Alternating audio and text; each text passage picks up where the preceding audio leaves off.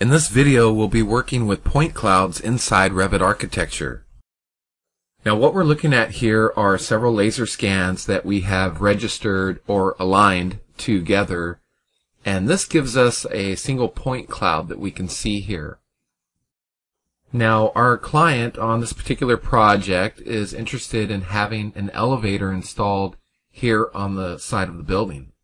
So we'll be taking this point cloud and bringing it into Revit so that we can draw some walls and create some dimensions in the area that the elevator needs to be installed.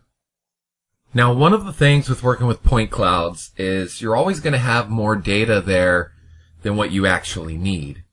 In this particular case, we're just interested in the walls right now. Unfortunately, though, I'm seeing plants, I'm seeing the ceiling, and different elements and stuff that are inside the building, chairs, bookcases. Now I could switch over to a floor plan view and adjust my view range, and that will clip some of that away, but quite often that's still not good enough. We still have stuff in the point cloud here that are interfering with what we're trying to work with, what we're trying to see.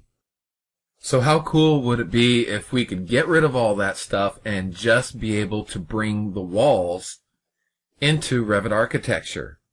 So what I'm going to do is switch over to Cohera 3D. This is point cloud software that will allow us to do exactly that, where we can export just the walls, bring those into Revit, and begin our modeling. Okay, so here we are using Cohera 3D. And as you can see, everything has been isolated into different layers or different groups. The walls, the ceilings. So what I'm going to do is hide everything but the exterior walls. And actually, let's get the interior walls here as well.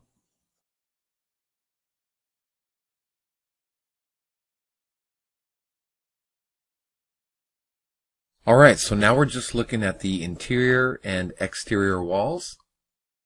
I'm going to pause for a minute and export these into Revit, and we'll take a look at the difference between the original point cloud and the one we have now.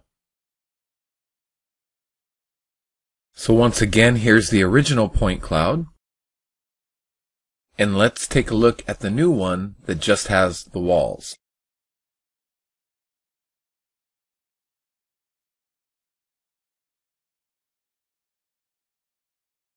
And we'll draw a few walls.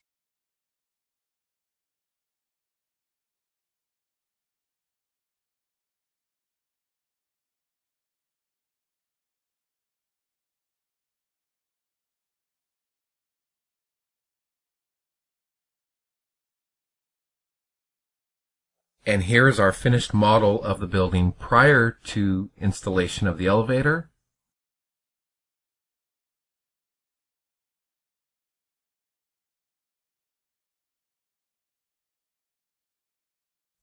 And then once again, this time with the elevator.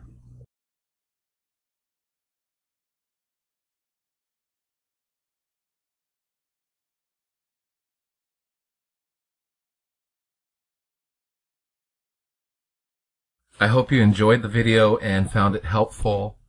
If you're interested in Cohera 3D software, you can pick that up at Cohera3D.com and also at seed.com. Those are two websites where you can get more information on it.